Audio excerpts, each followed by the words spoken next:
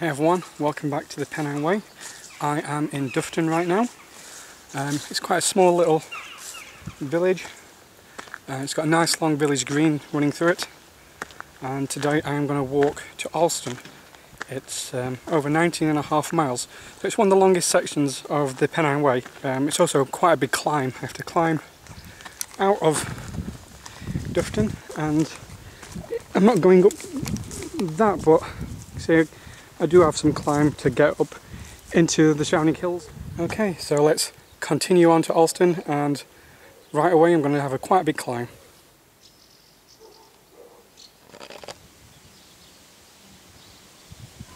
It's almost noon and I've got 19.5 miles, so I need to really run if I'm going to get there for this evening.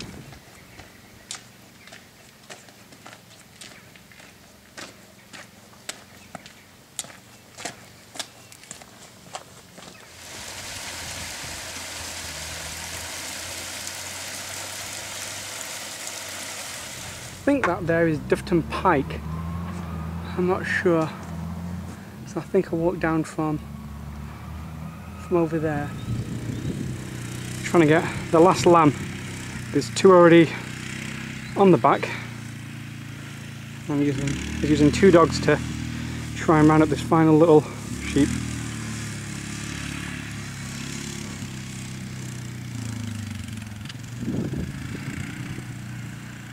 All that work for one sheep. Oh, thought it gave up, it's still going. Hey cows, don't mind me.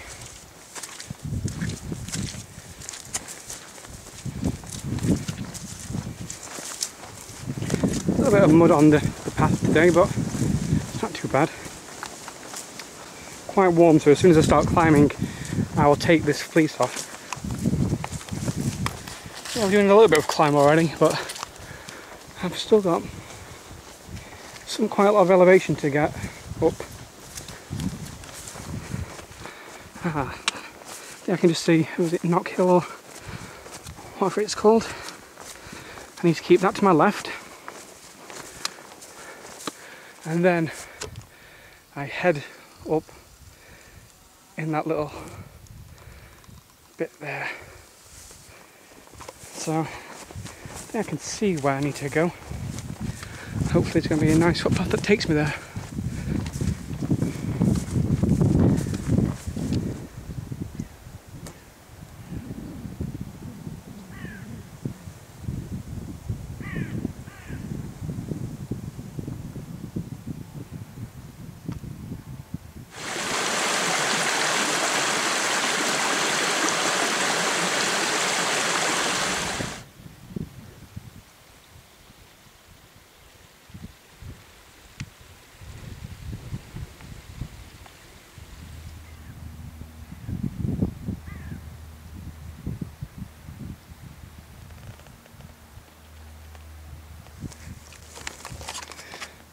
Well, the heather's looking quite nice. I've done most of the climb up this little section. Still looking down at Knock Pike for this little river. This is Swindellbeck. About to cross it on the bridge. Well, I'm heading up to Knock Fell, which is, hopefully that's most of the climb done today. Well, most of the climb done for the next hour. And then got some more climb after that, because Knock Fell is not the highest point of the Pennine Way. That's in a couple more hours. But I'm making okay time. Should be able to get there before it goes dark.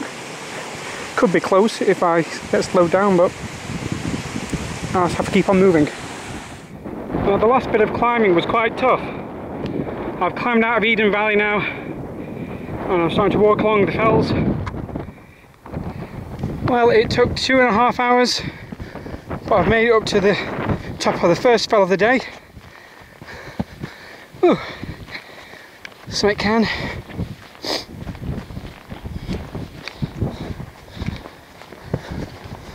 Man, that was tiring.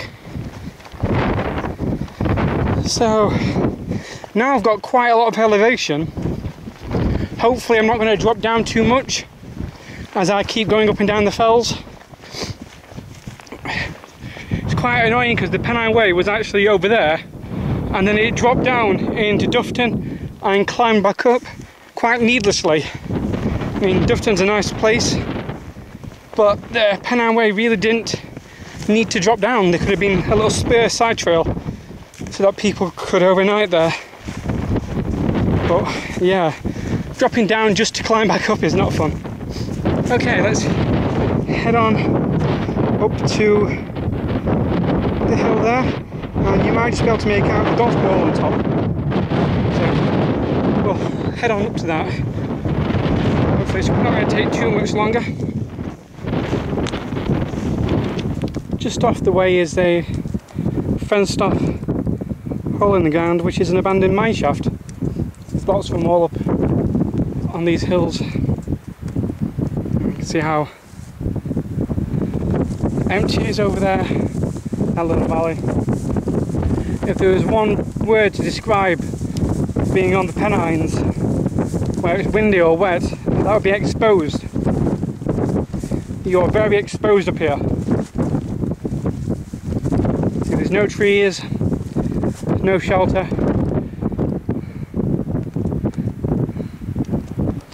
It's kind of bleak, but I still really enjoy it out here.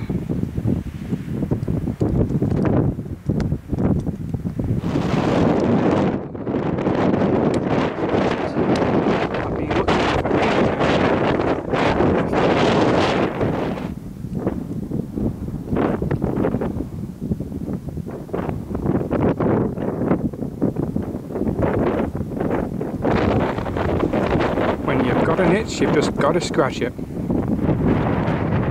Well, here is the radar installation on Great Dun Fell. You see it's made up of lots of hexagons from the sphere. I'm not entirely sure what it's there for. It's a radar installation of some sorts. It's probably aviation, or it could be used to track ballistic missiles for all I know. No, there's not really any security here, so it's probably aviation instead of military. It's quite a juxtaposition of being here next to this really empty area. Can't see any homes or anything. And then you turn around and oh wow, it's a massive radar installation.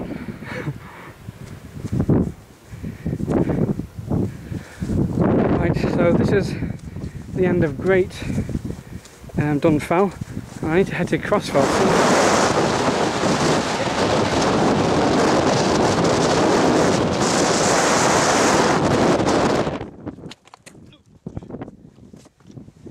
Ah, it's better already.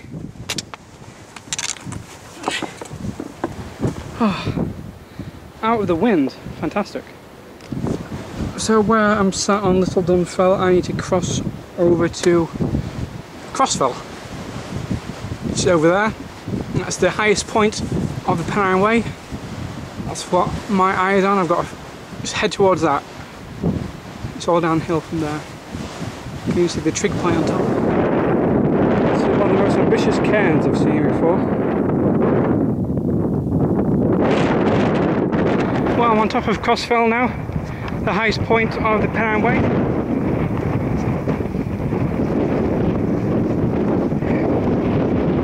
I actually made it across upon Crossfell.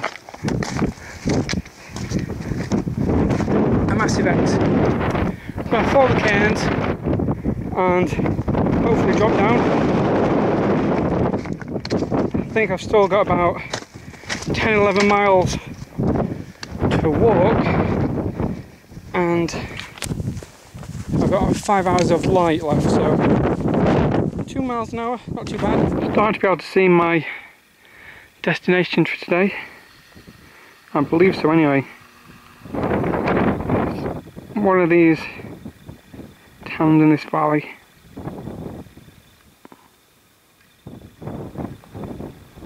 possibly here.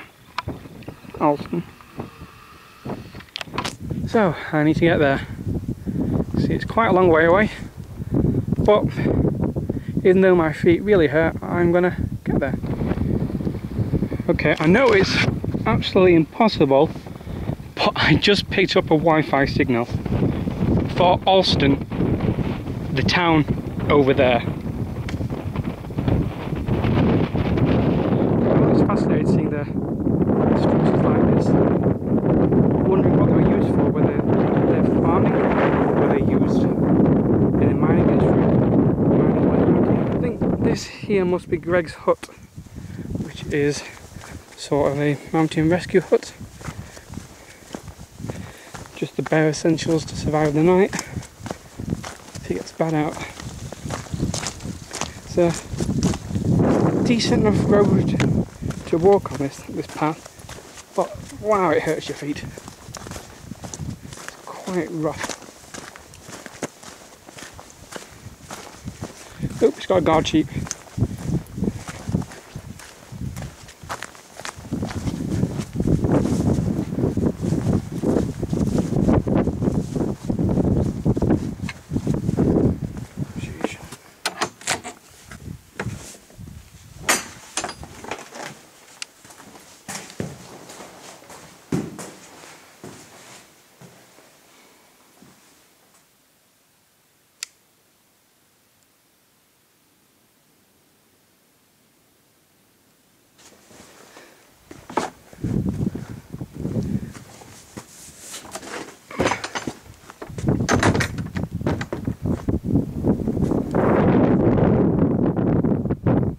Keep heading down. Making good time because of the road, the old gravel road, but my feet hurts walking on this. It's hard. You can see a bit of a wall there, and another bit just there.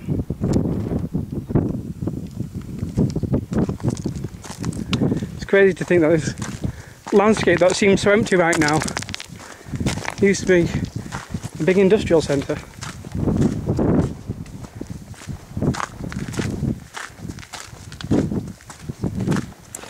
I'm still walking down this road, getting kind of late. Still got plenty of time to get to where I need to get to. Let me just check the time. It's 6:20 and the sun is going to be with me for a few more hours. I think I need about another 2 hours of walking. This is the longest road I've ever been down. Seriously. I've been going down it for like an hour or two now. Just trudging. And it's not got any easier on my feet. It's a really hard thing to walk on, and the rocks twist your ankles, and so's my feet hurt. Oh well. Pretty soon I'll be down into the little village of Garrigill, and from then on I think it's another 4 miles onto where I'm going to get to. And that should be walking by a river, so I'm hoping it's going to be nice, soft riverbank. That'd be really nice. So there is Garrigill, with gill being the Old Norse word for like a thin narrow valley, which is that's where the gill comes from. And I don't know who Gary was, but there you go. You can see on my long shadow that it's starting to get late. I have 5 miles to go, so actually less than that. Probably around 4.5 less. So 2 hours, that's fine. Should easily get there for about, I don't know, maybe 9. Well, I'm entering the village now. Say I've done 15 miles today. Wow, I am tired. I've got another 4 to go.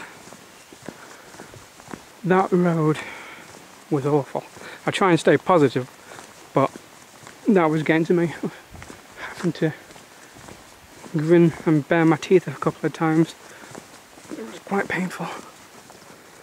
It's a pleasant enough little village. got a nice green just like Dufton. I'm not going to stay here long. Not bad views of the river down there. I've had a little bit of climbing, but riverbank staying nice and flat for a while. My pleasant little river walk has turned into me nowhere near the river. Oh well, should be there in less than an hour hopefully. Well, it's starting to get a little bit dark, but still got plenty of light, and I've only got about 20 minutes or so to get to where I need to get to, so yeah, time just about right. I have to get my head torch out, which I thought was a possibility with my late start. Okay, I don't want to keep filming because I don't want to lose any more light. Well, I made it, and I've just had a shower, and I've just had a curry. I'm very, very stiff in the legs. I really can't walk any more. So it's a good job the curry house is sort of attached to the pub/hotel I'm staying at.